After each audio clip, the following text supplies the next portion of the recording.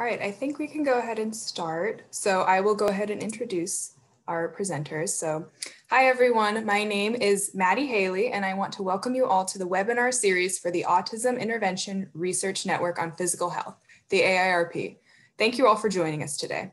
Because of the number of participants, your audio will be muted throughout the call. However, you can submit questions at any point during the presentation via the chat box on your webinar console.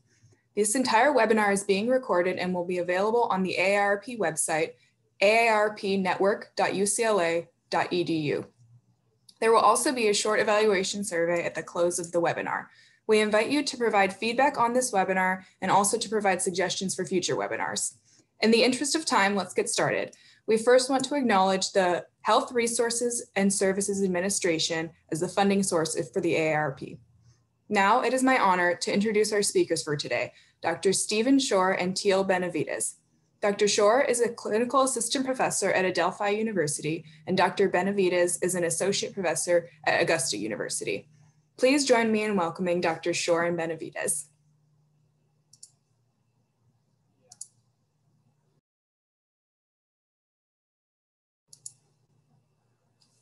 Thank you very much for the introduction. And we look forward to talking to you about promoting authentic engagement of autistic individuals, and in doing so, setting priorities to improve health outcomes.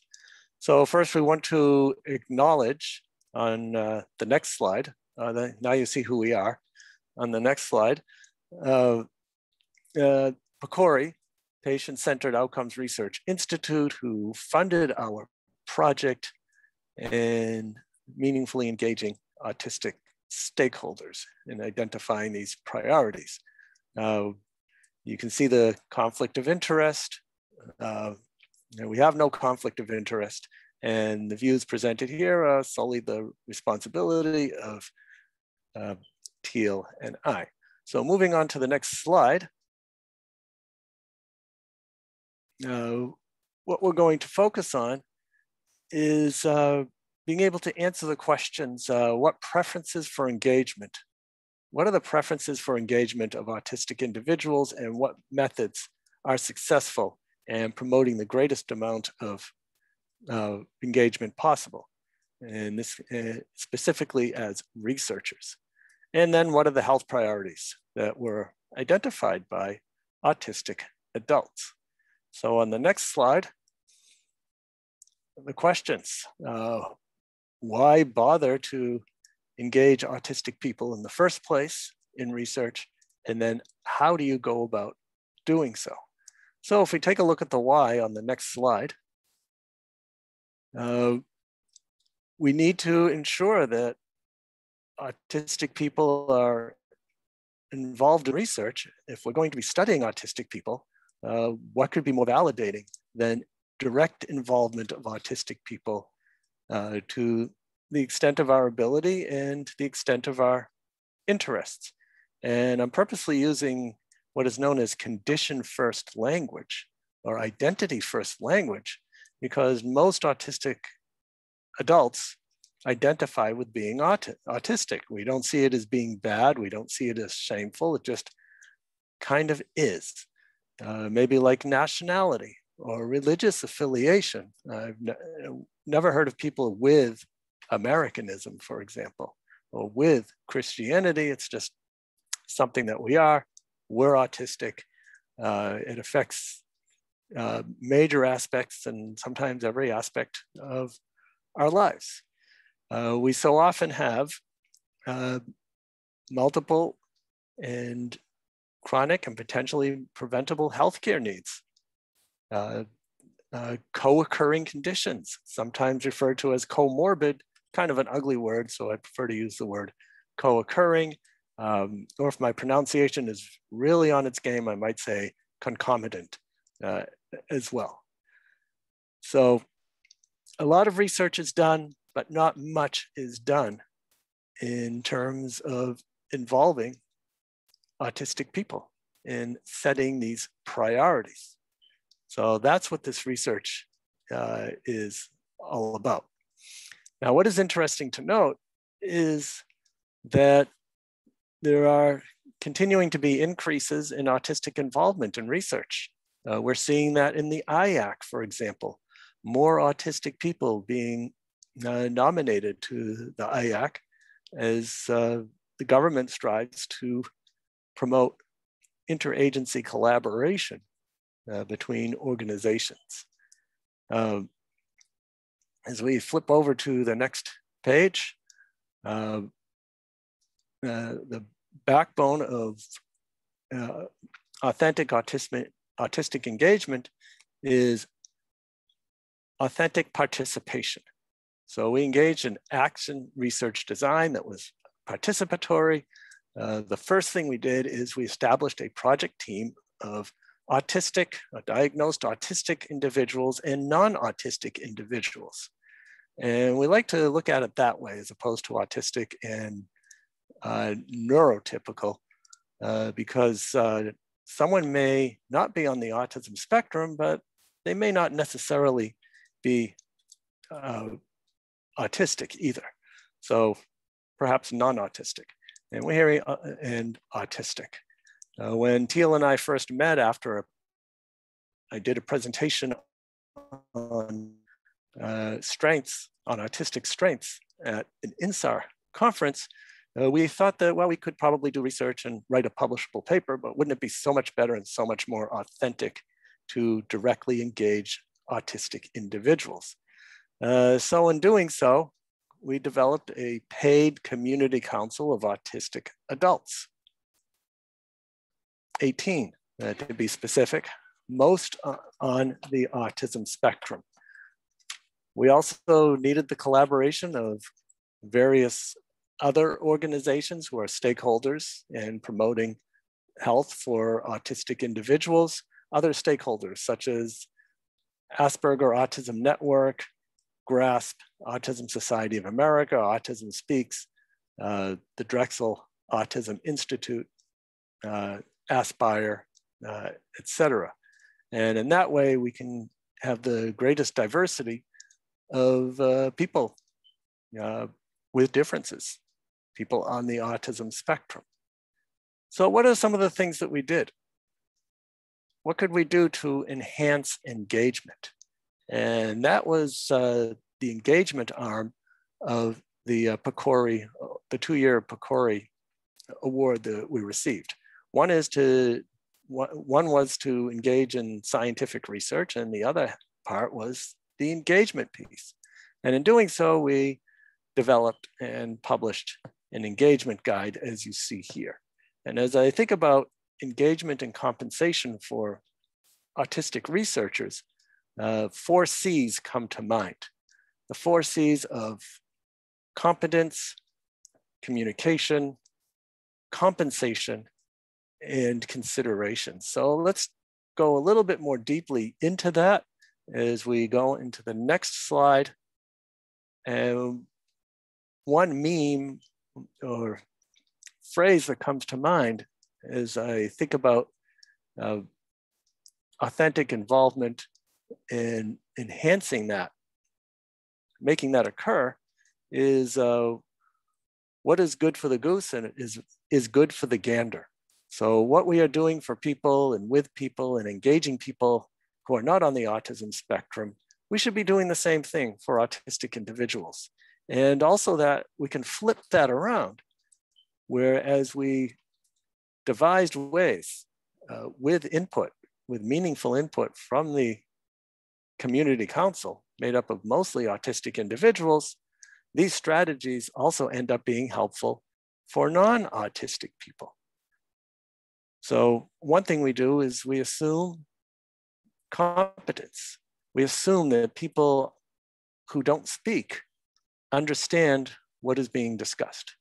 And we see examples of that, say during team meetings or teacher and parent meetings or clinician and parent meetings. And they'll be talking about the autistic individual who's just been evaluated or is being discussed as if they weren't in the room, and commonly saying all kinds of deficit-based, making all kinds of deficit-based model comments, such as this child won't be able to do this, can't do that, is unable to, and very little focus on the abilities or the strengths. And then much to their surprise, the person who allegedly doesn't understand anything is suddenly engaging in some challenging behaviors, because they may not be able to speak in the same way that I am talking to you about how they feel and to provide suggestions. They will communicate in a way that they know how, and sometimes that's a challenging behavior because that is the only thing that's left to communicate. We also need to adjust our language, talking more about differences. As I think about autism spectrum disorder, ASD, the initials are very convenient, and we can instead refer to autism spectrum differences. And it may be those differences that provide gifts to some individuals who are able to process information and do tasks that other people just aren't able to do or find difficult to do. And at the same time, these differences can cause some very real disabilities, some very real challenges. And we must be cognizant of that there are significant challenges that often come with being autistic. And this is part of what this research is about. What can we do to address them and provide support? Being with the autistic person, not doing things to. So going beyond the awareness stage, which I think of as a sort of foundation for, okay, now we're aware that the person is autistic, be it in a medical situation, be it at school, be it at home or in the community or in employment, and going the next step towards acceptance. And that's when we begin to work with the characteristics. We understand, that's when we have understanding of the strengths and the abilities that autistic people can bring to the society and work with them. So turning away from deficit-based language of disorder and disability towards ability-based language. And again, the assumption that autistic people understand what is being said, even if they're not able to express that understanding in a way that we expect or that we're used to. So as we move on to the next slide, here's communication, enhancing engagement through communication. And here's an email, a format for an email developed by Alicia Ashkenazi that I think is helpful for everybody. And I know many autistic people, or non-autistic people, who have reported to me that when using this format, now things become very clear. Because often when autistic people do not respond, it's because we're overwhelmed with details. And before we implemented this protocol, and we were emailing in perhaps a more standard, flowery language, too much language type of manner, we got very little responses, very few responses. We had a very low response rate when we made requests to the community council. And then when Alicia enlightened us to this protocol, and we're using it, as you see here, where we're minimizing words. Every word is important, and being very clear about what this email is about, and also clear about what needs to be done. And sometimes no action is needed, but it's an update, and we should be very clear about that, or there are certain specific steps that need to be done. When we did this, our response rate went zoomed up to 90 to 100%. So very helpful, and we're eager to share this strategy with other autistic people and with the world in general. So as we move up to slide 13, another C of enhancing engagement is compensation, equal pay for equal work. So if an autistic person is engaged in research in some manner, that a non-autistic person would be compensated for so should the autistic person.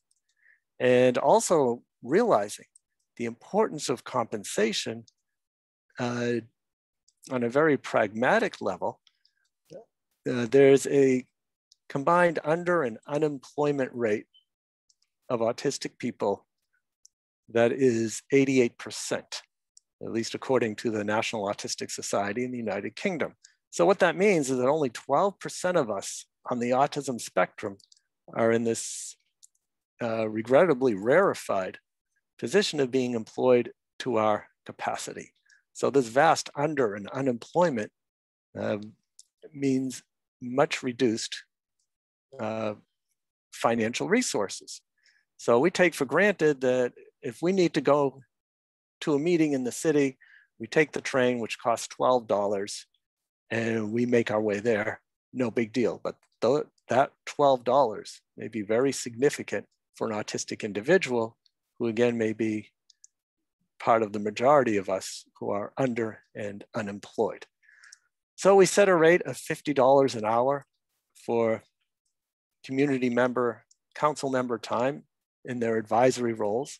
And in some recent applications, we've been able to bring that compensation to $100 an hour. So equal pay for equal work. It's a meme that we've heard in other communities. We can bring that here as well. Now, one thing that we need to be aware of is the potential barrier where payment may interfere with disability benefits. So that's an area of future work. What can we do to make sure that the autistic person isn't penalized for maybe having over $2,000 in a bank account or exceeding some limit that a social support agency has created? So that's something that needs to be addressed, something that we need to look at. People cannot afford to lose support benefits because they engage in research. So on the next slide, considerations. So how do we measure compensation? Not compensation, how do we measure engagement? How do we know that at what level somebody is engaging in? And that's a difficult thing to do. That's very challenging. However, we have come up with some areas that we can begin to look at. And if we see positive action in these areas, then we're moving towards positive engagement and promoting full and authentic engagement. So one area is trust. Do people feel free and safe to bring up differing ideas, contrasting ideas, without getting shot down or called names? So in other words, can concerns be raised? And also, are they meaningfully heard? And is something done to address those concerns? So here's an example. Initially, we plan to capture priorities and discussions through Facebook. Now, at that time, there were a lot of questions about about confidentiality of communications that occurred on Facebook. And many community council members were concerned. They raised these concerns, and we addressed these concerns.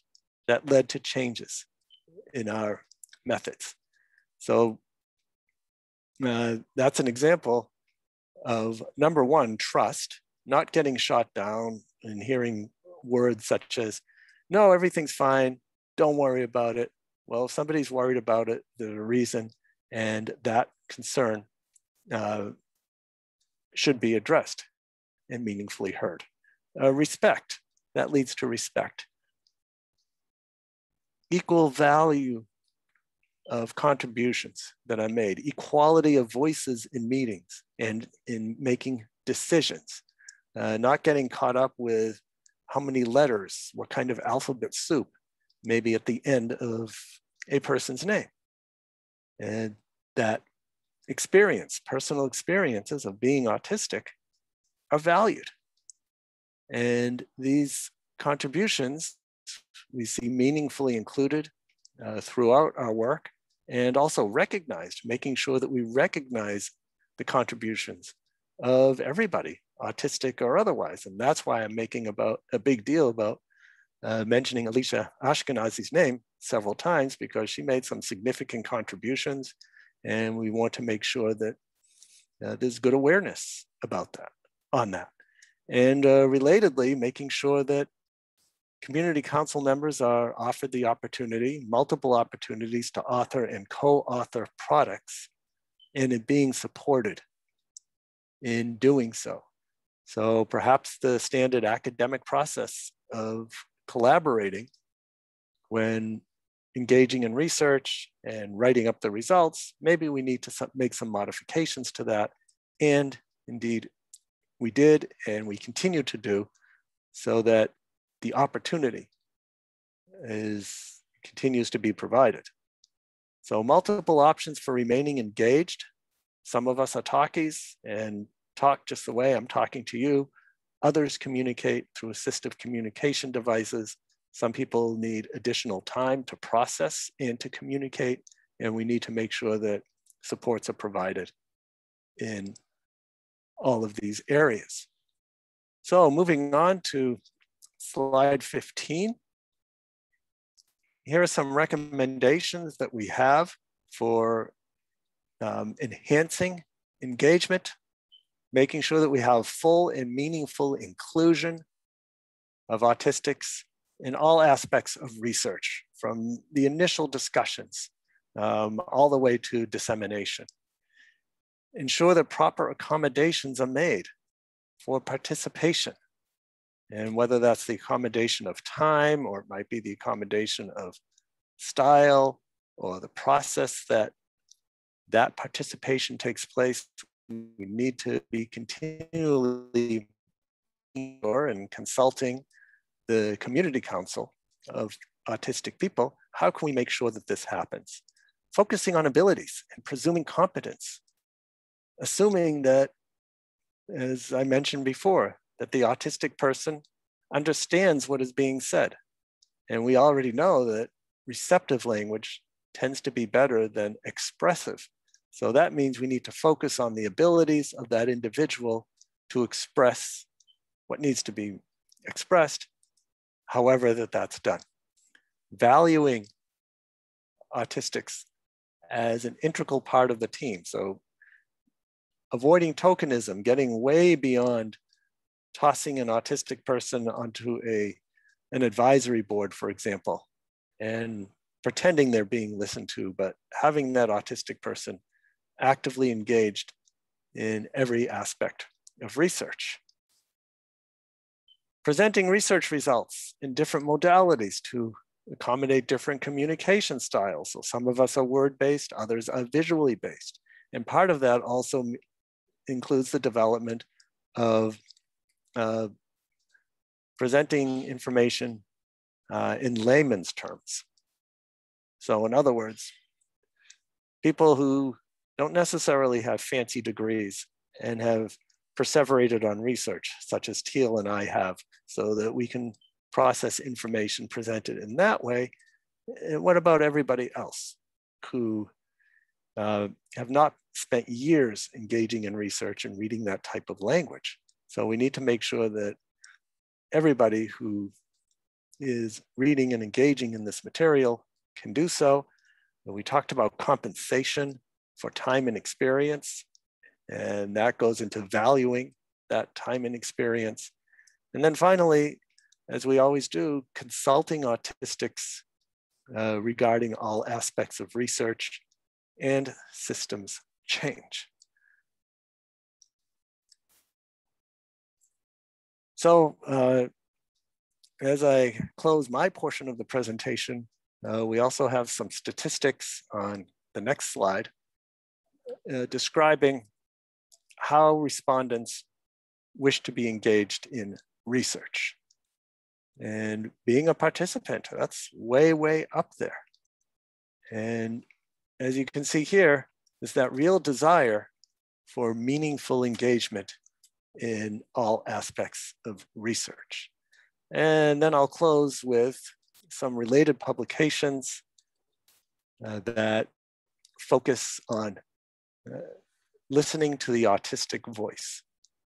Because if we're studying topics that relate to autistic people, we need to be involving autistic people in all aspects of doing so.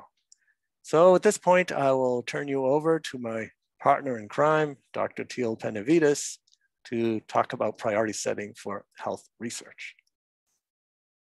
Thank you so much, Dr. Shore. Stephen, it's been such a pleasure to hear you share the various ways that we've engaged autistic people in our Autistic Adults and Other Stakeholders Engaged Together project. It really was such a collaborative way, and I do want to just give a shout out to our community council members who are an integral part of our team and who are continuing to be involved today in continuing this work. So we're presenting on their behalf and on behalf of those who participated in this project. Some of you on the line may have joined us in some of our approaches that we used. So I'm briefly going to share about how we engaged the autism community in setting these priorities.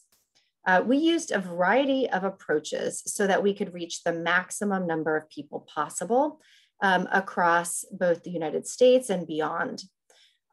These iterative steps were developed, as Stephen mentioned, with the input and continual thoughtful revision by our community council. So each decision point was made in consultation with them. We started off our priority setting approaches with a large group stakeholder meeting. And in this meeting, what we did is we brought together autistic adults, caregivers, researchers, and other healthcare providers the day before a large autism meeting. And in this large stakeholder meeting, we had people break out into different topic areas. And we discussed what research had already occurred within autistic adult areas of focus. And we asked people to identify those areas that they felt were missing from the current research narrative. We used a variety of approaches that involved both spoken language as well as non-spoken language approaches, using sticky notes to allow people to vote on different areas, a somewhat modified Delphi approach to allow people to share areas that they felt strongly about for future research topics and outcomes. Then we moved into working with our community council to create a way for the autism community to be involved in setting those priorities, the broader community, not just those who attended our large stakeholder meeting in year one. And as Stephen mentioned, our original approach involved setting up a Facebook group and safe private spaces in Facebook for people to share their thoughts. This approach had been IRB approved and was part of our original method submitted to PCORI. However, with the input from our community council, they were quite concerned, particularly with the Cambridge Analytica scandal happening at the same time, about the privacy and confidentiality of using this approach. And so, as Stephen mentioned, we immediately heard those concerns and said, okay, well, what should we do? What would you want to do? And our community council said, well, a survey is nice, but not everyone could participate in a survey. So we also need to engage people face-to-face to allow folks with augmentative and assistive communication devices or people who may not be on the internet to share their priorities. And so we engaged in using both an online survey on Qualtrics as well as face-to-face focus groups held in rural, suburban, and urban locations in the state of New York. And we held small stakeholder meetings with folks to identify both what they felt health research should focus on, the professionals that should be involved in that health research, the outcomes that were important to people, as well as what they envisioned headlines to read, if there were headlines about health research, what those should be saying. And once we engaged in these online surveys, in the face-to-face focus groups, both of which were submitted to our institutional review board, we then held a large year two meeting supported by others in various organizations. And I want to give a shout out to AUCD, who allowed us to host this Asset Year 2 meeting the day prior to the AUCD meeting in November 2018, prior to COVID.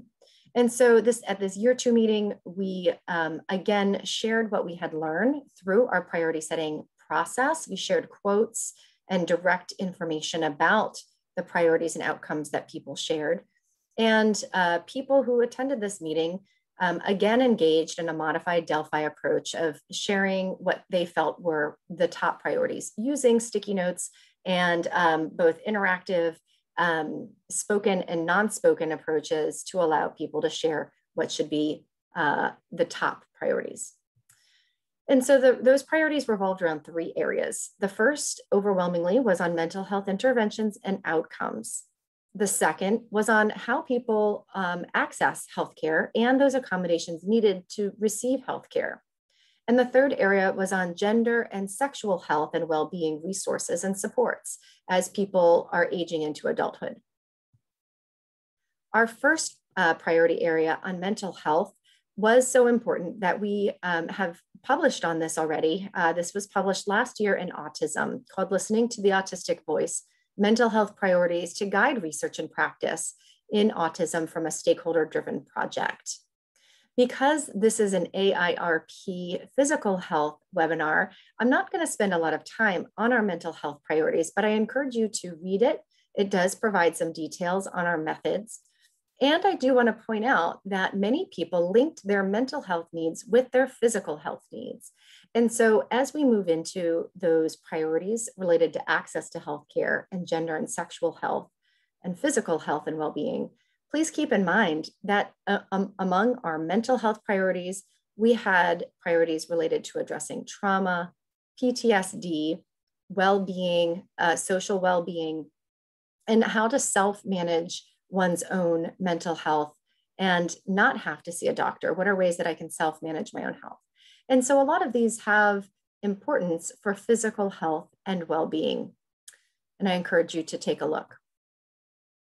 Also, since we don't have a lot of time to focus on these mental health priorities, I'll just briefly highlight, because it'll come up later, that among our outcomes that people felt were important to mental health, quality of life and sleep were among those top 5 mental health outcomes that people felt were important to measure. And we're going to see that those were also important when we take a look at physical health and well-being. So what about physical health?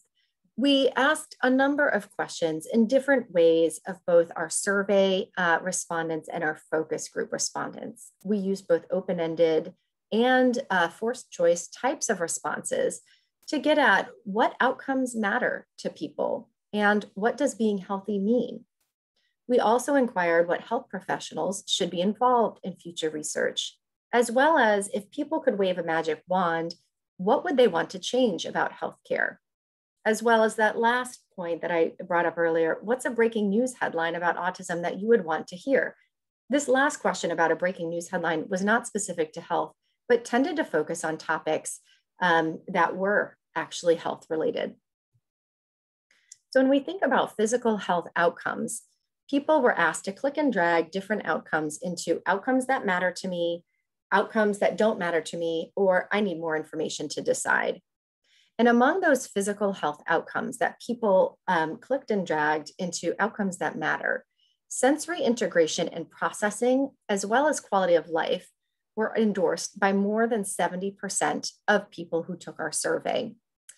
And these 2 physical health outcomes are interesting. Number one, because sensory integration and processing is something that is addressed in childhood, but less frequently is discussed when we take a look at the health literature for adults. But people did bring up the importance of sensory processing, particularly in the environments of care that we'll identify as related to access to healthcare services. Quality of life and sleep are both consistent outcomes for both physical and mental health. And people also identified as important to them those interpersonal relationships and being able to socialize with other loved ones, as well as being able to engage in daily activities such as ADLs or other things in their community. When people's physical health was compromised, they mentioned not being able to participate in social activities or events, or in those daily activities that they found reassuring, routine-based, and meaningful. We provided people not only a forced choice option to respond to outcomes that matter, but also gave an open-ended option to share what other things mattered to people. And although we received a number of responses, I want to highlight a couple of those that are here on the screen. First, pain, chronic pain, migraine-specific pain, and headache-related pain were mentioned frequently by respondents. These were often mentioned in the same words or sentence as fatigue. So pain and fatigue were common outcomes that people wanted to address in future research. Also, people identified that gut and bowel health were important to them. They mentioned seeing people for their gut and bowel health and not finding relief through diet and other sources of interventions, and wondered what else could be done to address their gut and bowel health. This is certainly something that impacts physical health, but also was brought up as being related to someone's mental health in many of the comments that people submitted. Also, dyspraxia, loss of coordination, hypermobility of joints, and flexibility as people aged were identified as important outcomes.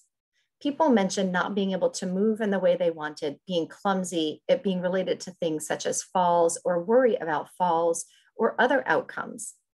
Although dyspraxia and mobility in childhood is frequently addressed, again, we don't frequently see this as an outcome that's addressed among adults and is something that people did bring up.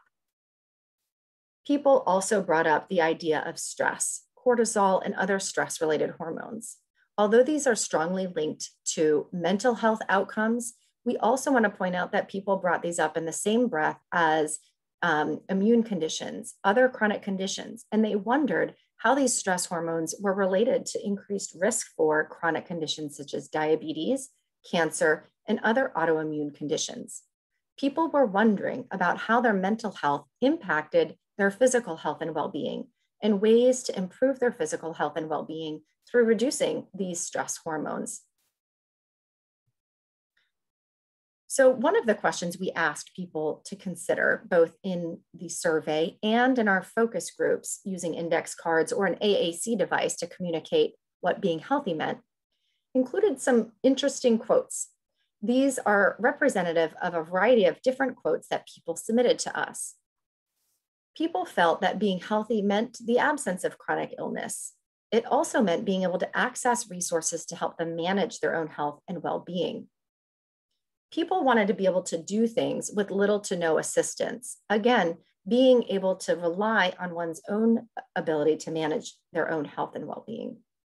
Being comfortable in one's abilities, having self-esteem, being in tune, and understanding one's own body was an important outcome for being healthy.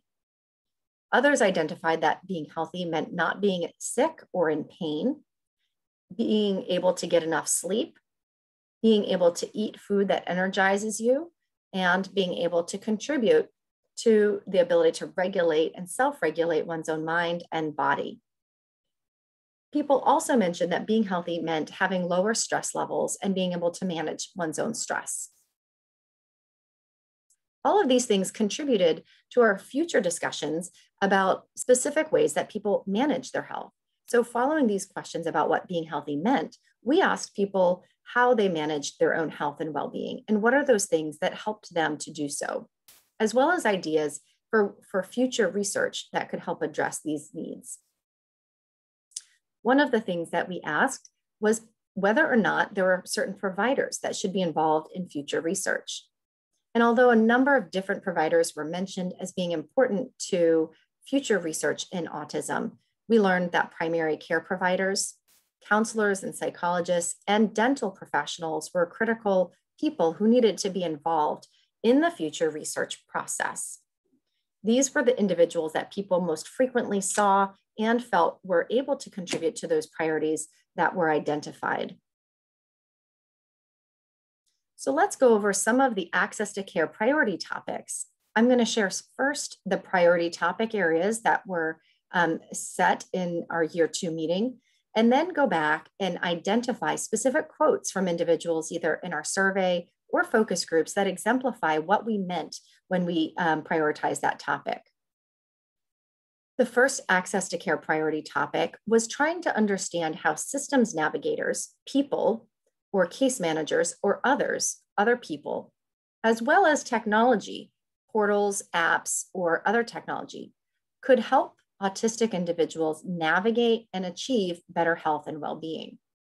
This is an interesting one, particularly since our priority setting activities happened before COVID, when telehealth was not a frequently used option, nor was it reimbursed at regular rates.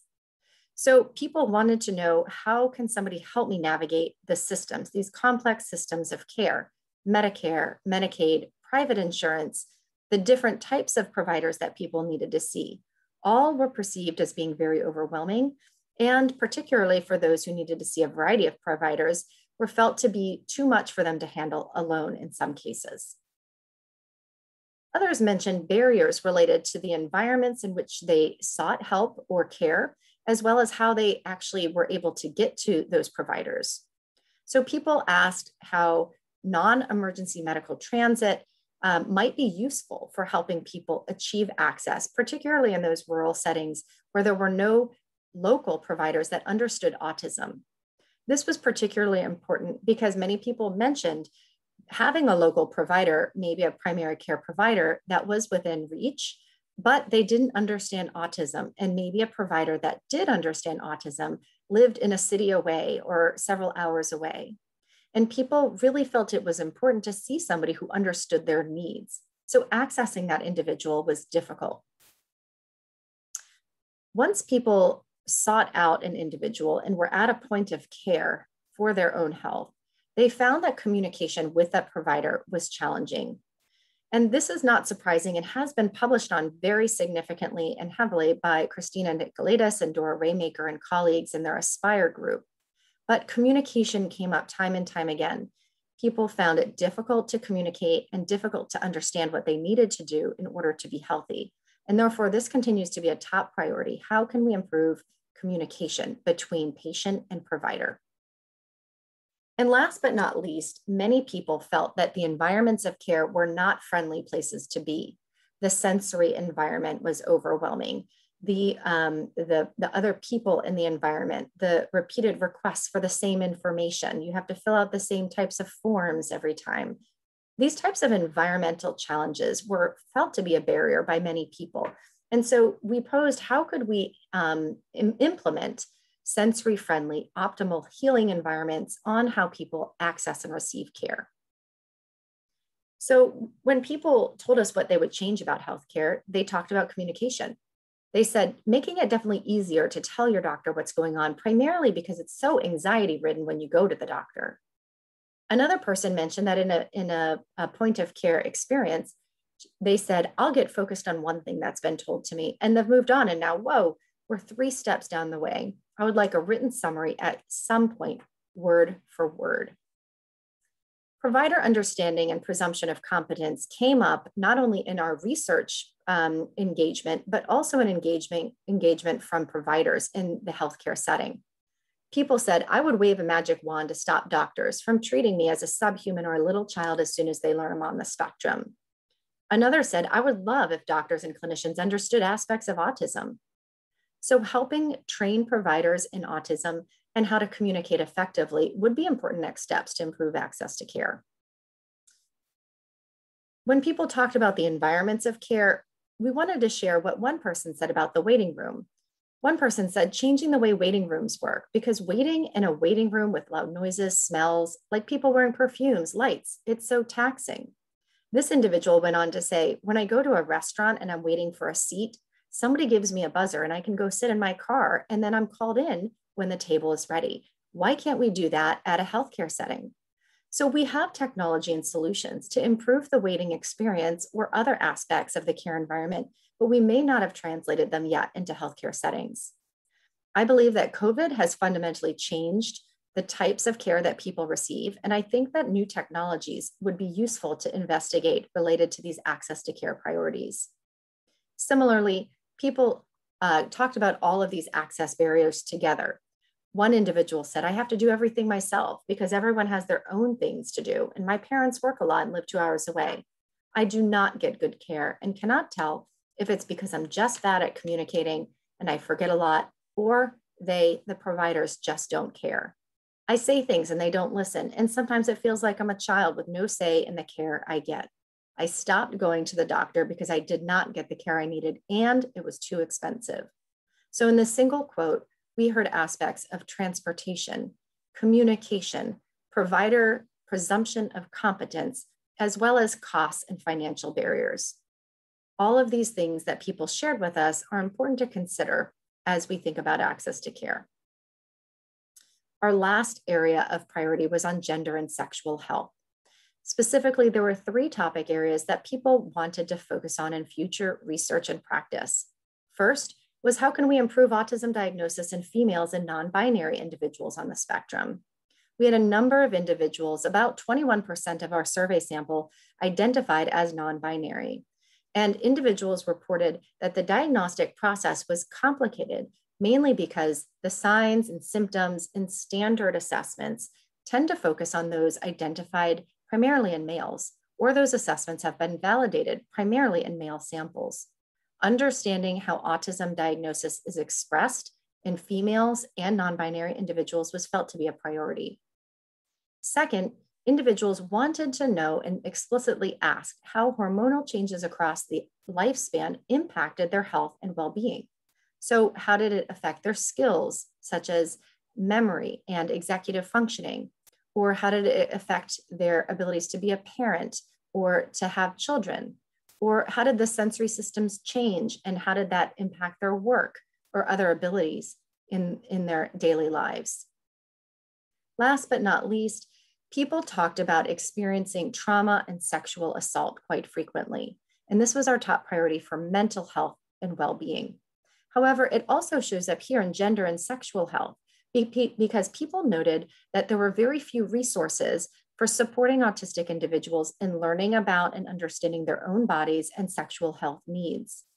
When people are denied access to information and resources that guide them in something that's a normal adult function, then problems are likely to occur. And people mentioned not having access to the same sexual health development information as a child or adolescent, and they did not understand when sexual assault happened to them. They were expressing fear and also lack of understanding of what needed to happen in those situations.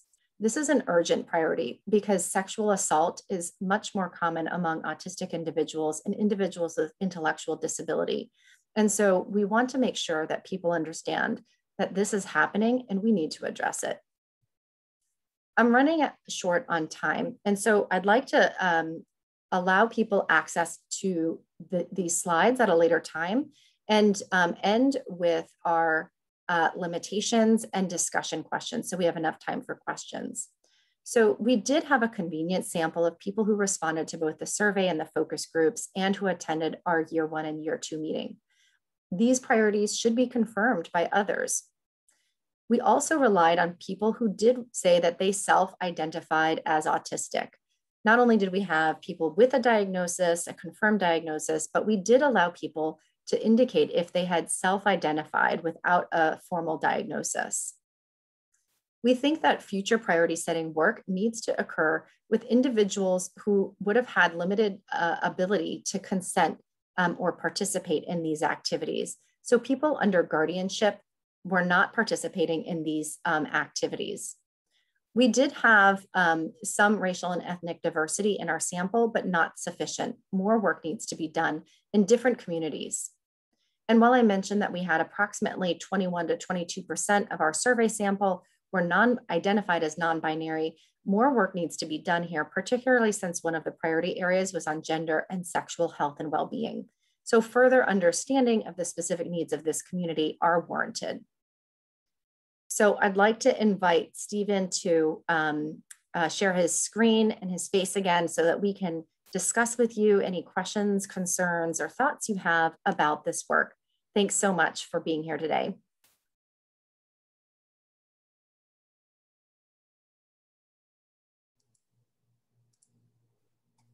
Thank you so much, Dr. Shore and Benevides, for your presentation and also for your work in this area. As Dr. Benevides mentioned, we do have some time for questions and answers from the audience. It doesn't look like anyone has typed anything in the chat yet, but please feel free to go ahead and ask any questions, and they'll be available to answer.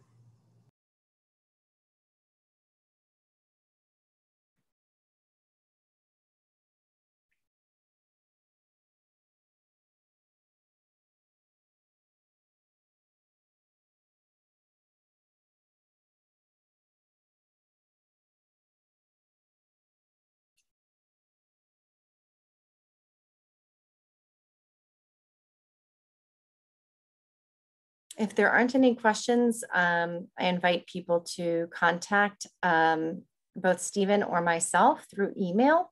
And we look forward to answering any questions and continuing this work in collaboration with others. Thank you so much. I'll second that. Often. Go ahead, Stephen. Often questions come later on as people have a chance to process. Yeah. Thank you again to the AIRP and AUCD for hosting us today. Teal, was the registration information, were those other AIRP slides at the end of the presentation as well? Yep. Okay, perfect. Yes, so please feel free to contact us at this email address. And then there's also a feedback survey. I can provide the link in the chat as well very quick. Let me just provide that. And then if you go to the next slide, here's the QR code to sign up for our newsletter. And the next slide. So this is the next month's August webinar. It's going to be with Dr. Jennifer Ames, who worked closely on the gender, sexuality, and reproductive health node for the AIRP network. And I will also put the link in the chat for registering for that event as well.